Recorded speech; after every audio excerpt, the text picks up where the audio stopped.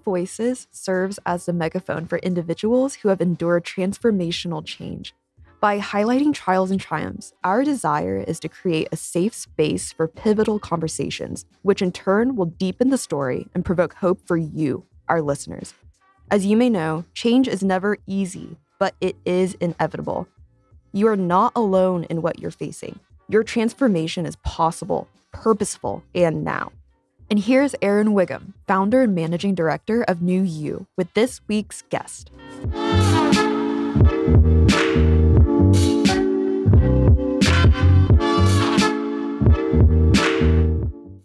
Welcome to another edition of New Voices. We have a wonderful guest with us today. This man here is changing lives. He's changing the game. He's changing his city. He's changing his legacy. And I'm really excited because we go way back over 20 years ago. I'm not going to date he or I, but we go back over 20 years ago, and I've seen the transformation happen. And I've seen him do some amazing things. We're going to get into his journey. This man is a father. He's a husband. He's a creative. He is a blueprint for success. And I'm excited to bring to this platform and to our audience none other than Emmai Alaquiva. Emmai, welcome to joining New Voices today. What's up, everybody? I know we go super way back. My name's Emmai Alaquiva. And it's a pleasure, man, to be on the show. I know we went back and forth and coordinating schedules and things of that nature, but that's what happens, right? When we're making moves and we're out here, trying to change the world, sometimes the schedules don't line up, but they line up right now. So good to be on the show, Aaron. Likewise, man. Glad to have you. Yeah. So I want to take it all the way back. Generally, when we start these conversations, we want to go back to the beginning and just tell people a little bit about your story. You can start as early and as whatever makes you feel comfortable. Yeah, no, sure. I'm from Pittsburgh, and excuse me. We're from a town called Wilkinsburg, and some of the earliest thing, of course, related to what I do and how I changed the world. At the age of 13, I was big, bad, and tough. I thought, nobody could tell me nothing. I was hard-headed, prideful, and I tried to sell drugs. And at the age of 13, I really didn't have a lot of mentors surrounding me. And I thought that was how I can sort of get into, my manhood, and I can be the man on the block, right? Yeah. So I tried to sell drugs in a town called Homewood. The first day that I tried to sell drugs was the first day I got a 45 stuck to my temple. And, going through that, as a 13-year-old boy, it was like, oh, my goodness, this isn't the path that I want to take. So, that didn't work. So I fell in love with hip hop around that time. There was a group called De La Soul. Mm-hmm. And De La Soul had a song out called Me, Myself, and I. And my mother had purchased the cassette tape, kind of for the wrong reasons, but it changed my life. She bought it because it reminded her of a song that she used to listen to back in her day, called Rapper Dapper Snapper. Okay. I think that's good. Rapper Dapper. Who knows? Mm-hmm. But and then another song. Oh yeah. So she brings this cassette tape home. I listened to it over and over and over and over and over again. And the way De La spoke to my soul was transformative, because they had a song called Me, Myself, and I. And at that time, not really having like a whole bunch of mentors. My mom worked 2 jobs, busted her butt to provide for me and my sister. Me, Myself, and I, that's how I felt. Mm-hmm. So started to dig into hip hop more. Always had hip hop in my back pocket. I started to write raps. I was in a group called Pencils in a Cup with my brother Achilles Soon, Super C, Roland Matthews. And, I always had hip hop that was there, but growing up, life kind of gets in the way of living sometimes, right? Yeah. My sister in the early 90s was diagnosed with HIV/AIDS. And this was at a time where a lot of people didn't understand what really went into that disease. So there was a lot of prejudice against my sister to the point where, you know, she had to take literally a shopping bag of medicine and medication and things of that nature that always made her weak and things of that nature. Yeah. And I remember my sister being too weak to go upstairs to relieve herself. So she had to do it literally in the living room. And over the course of, you know, these months and these years, having to come home, and literally as soon as I opened the door, my sister was right there. You know, and that does a lot to your mental health. Absolutely. Especially at a time where a lot of people weren't talking about what mental health meant. Right. I come from a generation where it's just like, oh, you don't got to talk about that. We don't, you know, you ain't crazy, blah, blah, blah. Just do your thing. Suck it up. Be tough. Be a man. Don't be vulnerable. But it takes a toll. And it took so much of a toll on me that I dropped out of high school.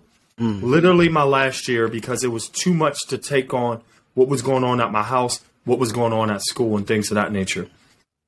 And also that year, my sister ended up passing away. Oh, wow. So my sister left behind two incredible human beings, two daughters, Treyana, Laquina. I had to kind of step in and fill that void of fatherhood. And my mother really didn't take it well. So I had to be there for my mom and things of that nature. So it rendered me to drop out. And eventually, all of this heavy duty life that sometimes is on the backs of Black men, if we don't handle it right, we can't process it. Right. So it rendered me homeless in the streets of Pittsburgh because I was depressed. Yeah. So for a year and a half, I was sleeping under bridges, eating at Jubilee Kitchen, Rainbow Kitchen, taking showers at the YMCA, Salvation Army, and really taking all of this on because I didn't have an outlet on how to process this information and also how to process these emotions and these feelings. So one day there was a shop called Originals Hot Dog Shop in Pittsburgh. Yes. And staple. Across the street was a gray wall that a lot of people from various neighborhoods would sit on. So I remember these two individuals, they sat on this gray wall eating their French fries. They just got them, blah, blah, blah. One turned around, you know, not necessarily knowing that I was sleeping there on the bench, but one turned around and spit on me. And it was at that moment, I was like, listen, I'm in my early 20s. I can't shake this. I need to suck it up. I need to put my pride aside. And I went over to a payphone. There were payphones at the time. I put in 25 cents. I called my mom. I said, Mom, I've been homeless for a year and a half. Can I sleep on your couch until I get my life together? And my mom was like, why are you being so hard-headed? You know, why are you being such a tough guy? Why did it take you so long, you know, to call me? Of course you can come in. Let's figure it out together. So I slept on my mom's couch. You know, every time she had company, I would run down in the basement and hide, just being ashamed, you know, being this Black man living with his mom, yada, yada, yada. But it was at that moment that I realized if I did not count on other people, and if I continue to think that I can do everything by myself, I am going to end up by myself. That's it. So I literally had to think about it from a metaphoric state because I loved hip hop. So what I did is while I slept on my mom's couch, I came up with a plan and I used the 4 elements of hip hop. I said, there are 4 core elements of hip hop. There's DJing, MCing, breakdancing, and graffiti. Follow me. All right. I know you listening. I know y'all watching, but just follow me. So if I'm a lover of hip hop, the DJ is the foundation of hip hop. it provides the rhythm. So I said to myself, how am I going to find my melody? How am I going to find the melody of my life in order to create the song of change that I need for the rest of my life? Number 2, the MC. How will I use my voice? How would I network, talk to people, create relationships and build relationships by using my voice? Creating relationships. How can I be the MC or the rapper of my life to create change? Number 3, breakdancing, b-boy. It's moving. I metaphorically thought to myself, how am I going to move in these spaces? Yes, I was homeless, but I need to move to get out. I need to move to create a dream. And I need to move to get around people that can help take me to the next level. That's breakdancing. It's the way you move. The world was just my cardboard. Number 4, graffiti. Graffiti goes back all the way to ancient times, Egypt. But regardless, little do we know, we write graffiti every single day when we're on LinkedIn, Instagram, Facebook, Twitter, all of these. You're writing graffiti because you're creating your legacy by what you type and what you put out to the rest of the world to digest about you. So I use those 4 elements of hip hop to change my life around. I opened a recording studio in 2001 out of 300 square feet of space. Every dollar I made, I put 90 cents back into the business. Hired my first employee in 2005 that's still with us today. Wow. Got a job at WAMO, which is the radio station here in Pittsburgh. And I started an arts education program called Hip Hop on Lock, which is currently in 48 partnerships, 12 school districts. So I'm saying that to underscore that regardless of what it is that we go through, as long as we calibrate our life, calibrate our mission, we can make a change. And that's what I did in order to take my old voice into my new voice, into a new way of life. Wow, that's powerful.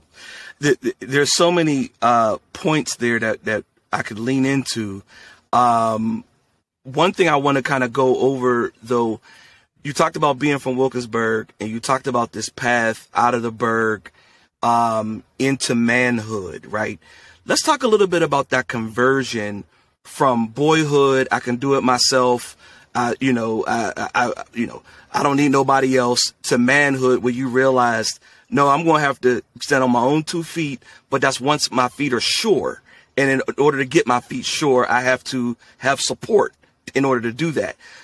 Let's talk about that conversion and how that echoes throughout not only our communities, but we're hearing this throughout the country right now, where men are being asked to kind of make that conversion to be more sure-footed and go from being a someone who is not most beneficial for the community to someone who is building community now.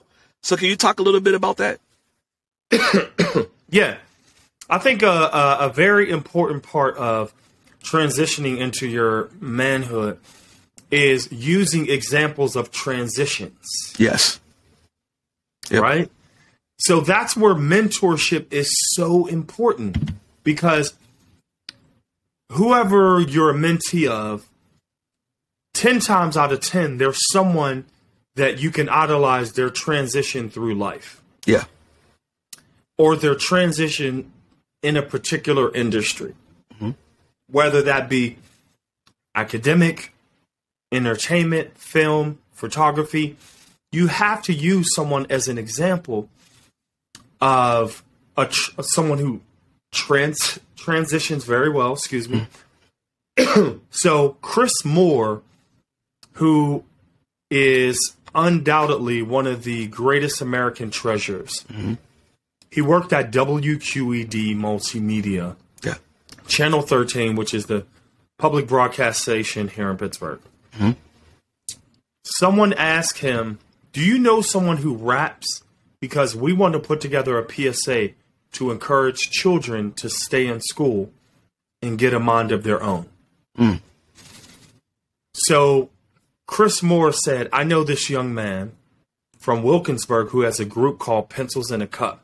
They might be excellent for this. Wow. So we got the call. And when I tell you, it was almost like an instant light bulb that said, you know what? This man right here is an example of what I want to be when I grow up.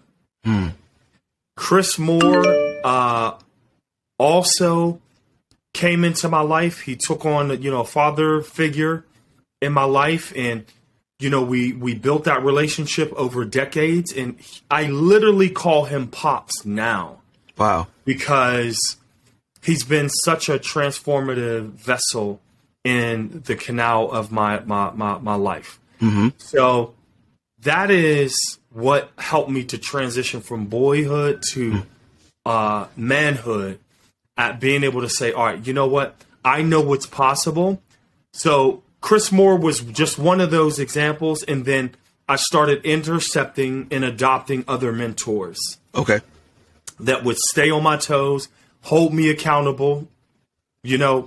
Listen, you ain't doing too well. I need you to come over here. I need you to come over here. This is what it means to be a husband. This is what it means to be a father. These are the responsibilities and the tasks that comes with fatherhood, that comes with being married and being in a successful marriage.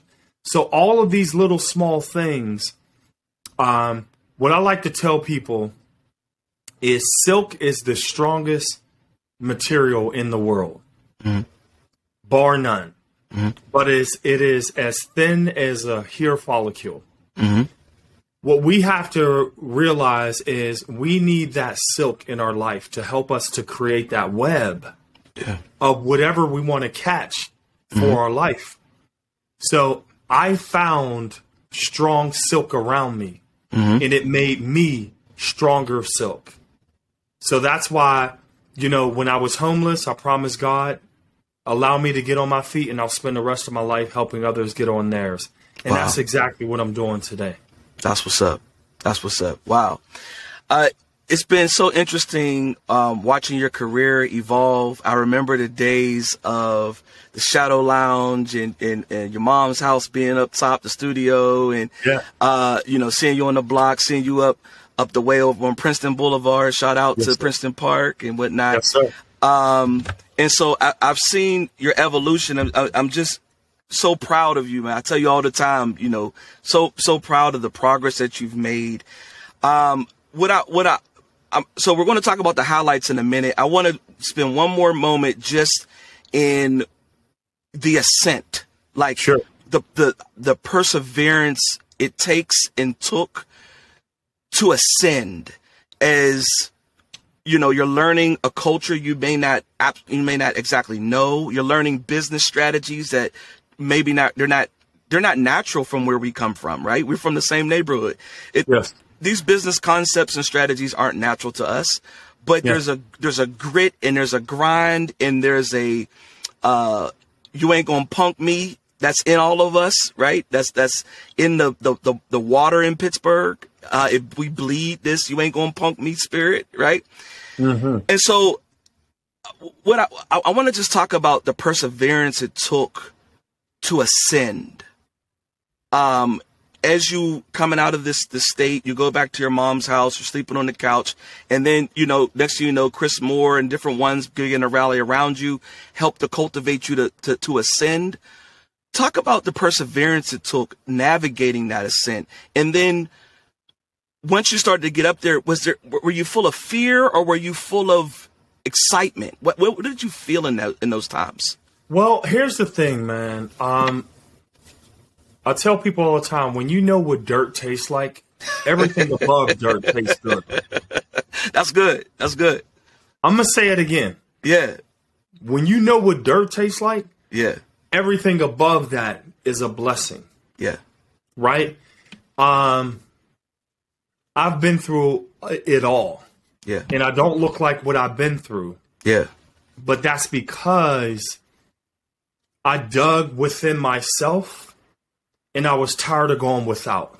So that's when I went within. And if you're listening to this broadcast or you're watching this broadcast, whatever it is that you're going through, you know, I understand, but there is a level to this. And there's a level that you can sort of get out. It's just all about curating your moves and making sure that those moves make sense, not only to yourself, but the people around you.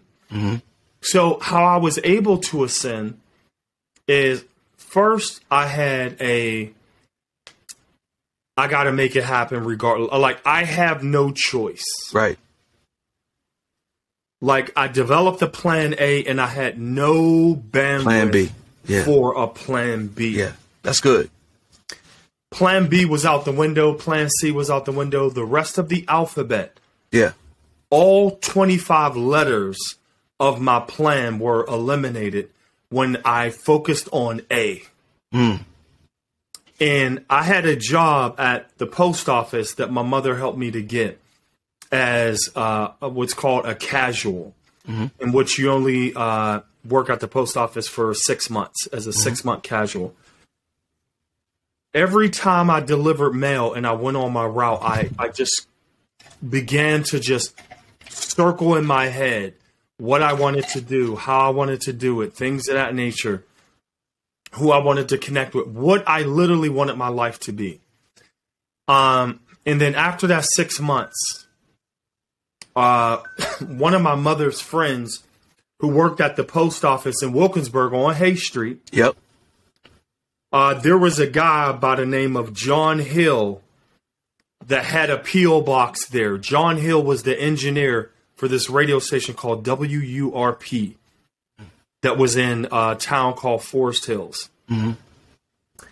So John Hill goes to collect his mail, and one of my mother's friends said, "Oh, you work at a radio station. My nephew loves radio and he loves music." And John Hill said, "All right, well, cool, you know, and God bless the dead, you know, may his soul rest in peace." He said, "All right, well, you know, tell him to give me a call." So I gave John Hill a call, and there was a position open as a Tom Joyner Morning Show producer. And I ended up getting the job there at WURP as a Tom Joyner Morning Show producer, in which all I did was press the buttons, you know, on the equipment and things of that nature. Yep. But that was one of those pillars, as I like to call, that held my new foundation up. John Hill, Chris Moore, Chris Squire, Ian Way Lacey. The list goes on of individuals that helped me to ascend to new areas. TJ, another great mentor of mine, my big brother TJ. He was the production director at Whammo. And when he left Whammo, he told them my name to come and replace him. Right. So I would have never, ever in the history of America thought that I would be homeless and getting a job to oversee 3 radio stations. Wow. And here's the thing, Aaron, I was sleeping in the studio, and the studio was only 300 square feet. I was sleeping there and taking bath. Talk about it. Washing up. Talk about it. Yeah, I was washing up in the bathrooms at my studio because I had nowhere to live. And when I got the job at Whammo, I would secretly sleep in the vocal booth. But I knew I had to do what I had to do, and I didn't give a damn of what anybody thought about my journey. Yeah. Because my journey was my journey. I had to own it first. Yeah. You understand what I'm saying? Yeah. And whoever's listening to this, own your journey first. Yeah. And then allow vessels to swarm around you. Select your vessels. That's what I did. So, you know, when we talk about ascending into new levels, that's what I did is I understood the assignment and allow people to come into my space and help me get there. Yeah. That's good. Okay, we just got a few minutes left. I want to get into that ascent now. So let's start talking about what, you're climbing the mountain and you're seeing the dots connect, right? And what's the first big call you got that really like made you drop your cell phone? Hold on, who's calling me? What's the first big call you got? I wouldn't say big call, but transformative call. Okay. One of my mentors, Candy Castleberry. Mm-hmm. Candy Castleberry was, a head of Dignity and Respect campaign, I believe that's what it was called, at UPMC. Mm-hmm. One of the first big things that oh snap, this is really happening. Mm-hmm. She hired me to shoot and direct a video for young people for the Dignity and Respect campaign. Mm-hmm. After I did that, she hired me to do a video for the Maya Angelou School in Washington, D.C. Yeah. We did that. And then we traveled to D.C. with Candy Castleberry, and we met Maya Angelou. Dr. Maya Angelou, she had to hurry up and get on her tour bus to get ready to travel out.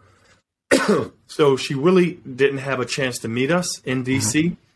So she said, you know what, I promise we'll connect again. Mm.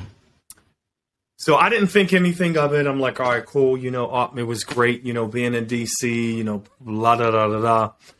So a couple months go by and we get a call from Dr. Maya Angelou inviting us to her home to meet her, interview her about what dignity and respect means to her.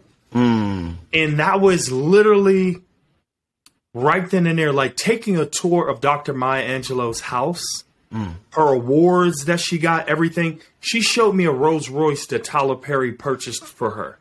Wow. That was in the garage that she never drove. Wow. Seeing pictures with the Clintons and presidents and dignitaries and things of that nature, it was mind-blowing to me. Even to this day, people are like, who is the number one person that you worked with? Mm-hmm. It's not Jay-Z. I worked with Jay-Z. I worked with Beyonce, Kanye, 50, you name it. No one on this planet will ever top Dr. Maya Angelou. Wow. And that was one of the calls, and this was over 10 years ago, that literally changed my life forever. Wow. That's huge, man. That's huge. Yeah. Did she impart anything into you? And I know the impact she had, but speaking specifically to impartation, was there anything that she imparted into you that you feel like you give to the world today? Yeah, I think that's just being unapologetically who I am. Good. Despite the adversity that we go through, we have to learn how to manufacture the adversity into the awesomeness. Wow. Okay. She taught me that adversity is good for you. Mm-hmm. You should have adversity. Yeah. Because it builds us into who we are. And the number one thing that Dr. Maya Angelou taught me is that you have to learn how to use the bricks of your past to build the castle of your future. That's good. Yeah. You see how I drop bars real quick? Yeah, that's good. That's good. Yeah. And I'm doing it with Dr. Maya Angelou in mind. Yeah. The bricks of your past should always help to build the castle of your future. Wow. That's what I'm doing. That's huge, man. Well, I only have 2 more questions. Sure. In this, on New Voices, this platform, we, like I told you earlier, we are becoming, or we look to become really the bullhorn for pivotal conversations with a message of hope, right? And so my question to you is, how do you how did you through that journey, and how do you currently hold on to hope with so much that you've been through, with, you know, the contracts that you didn't know were going to happen, with the payroll that you got to make regardless of, you know, what's coming or what's not coming. Yeah. How did you, and do you hold on to hope throughout this journey? Yeah. All right. So I'm going to tell you my mission. Okay. This is my professional mission, and I encourage everyone to help, or I encourage everyone to develop theirs. Mm-hmm. It might take a while, might take weeks, might take months, who knows? But everyone on listening should develop their mission statement, their professional mission statement. My professional mission statement is to crystallize the human spirit through cinematic and purposeful storytelling. Okay. That is literally what I do with my life all day long on a professional level. So the hope that is in me is being able to tell these stories of the human spirit. This is therapeutic for me. Yeah. When I do photography, when I do films and direct films and things of that nature, this is all therapeutic for me. This is creative therapy for me. Yeah. So that's how I hold on to hope, is understanding my mission after I've created it, and then put in the necessary energy and the frequency associated with that mission to change lives. Yeah. When some people, they be like, oh, you know, you're a filmmaker. I'm not a filmmaker. Yeah. Oh, you're a photographer. I'm not a photographer. I am a cinematic poet.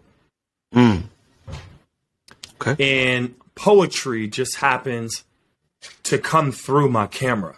Yeah. I don't know how to make films. I'm not a filmmaker. I don't know the plastics and all that other stuff. Yeah.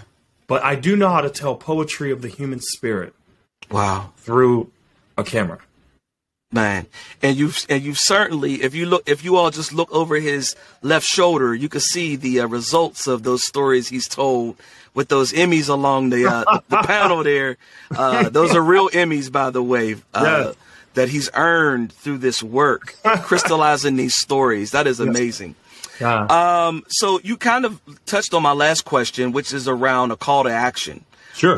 So you said for individuals to create their own personal mission statement. Yes. Right. And so that's one call to action. What's a lasting thought that you would want to leave with the audience around a call to action for them, in addition to that? All right, so here's the thing. I'm going to do something a little different. Okay. Everyone listening, watching, I want you to develop your mission statement, and I want you to share it with me. I want to build with you, whether that's through email, DM, message, whatever. Reach out to me. I want to help look over your mission statement, what it means, what it feels, and things of that nature. And let's connect and let's build. New Voices is all about meeting other new voices. Mm-hmm. I don't know you. You're listening to me, but I never heard you. I'd love to hear your voice. So let's connect.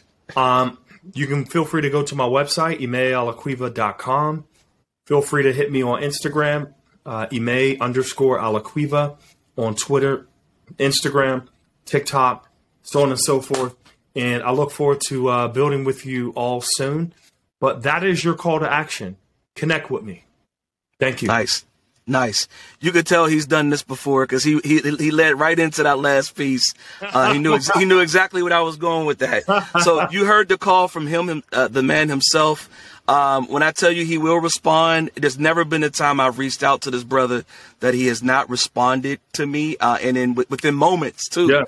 We've done some work together at Penn State, and like I said, I'm so proud of you, man. I want you to keep going, and are you doing the Roots Picnic again this year? Or absolutely, I'll be there with Diddy and Lauryn Hill and others, man. So nice. I look forward to meeting folks out there as well. Yeah, wonderful.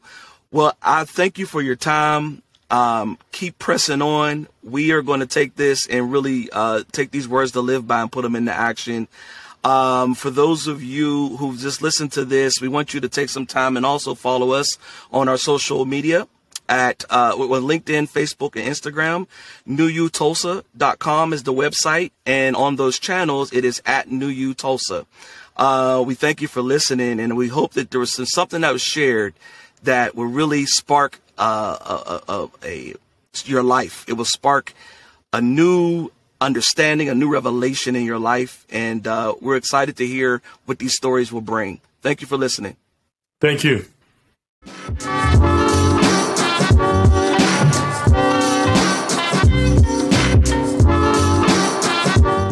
Thank you for listening to this episode of New Voices. Visit our website at www.newyouTulsa.com. That is NEWU-Tulsa.com. Follow us on social media at New You Tulsa on Facebook, Instagram, and LinkedIn. And a special thank you to our producer, Jesse Ulrich. If you're looking for self-improvement, join our free cohorts for personal and professional development opportunities. New You is a way for diverse talent to imagine, discover, and actualize a 2.0 version of yourself. Bring your future into focus.